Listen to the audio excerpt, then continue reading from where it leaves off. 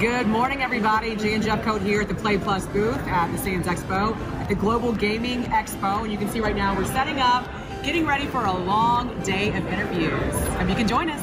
There's multiple ways you can look at sports in a casino environment. There's being a fan. What's it like to be a sports fan at Caesars? And can I engage with my favorite athletes? And then there's the entire side that's sports betting. And how do I engage? And how do I have the best platform to enjoy sports betting?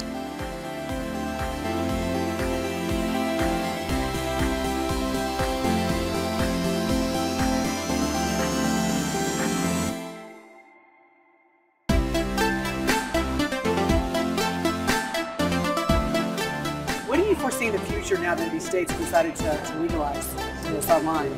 Look, it's going to take a long time for every state to sort of do, and every state looks a little bit different, which makes it challenging to operate. So there's still a long way to go for sort of the full blown sort of mobile experience like you see in New Jersey, which is kind of has it all.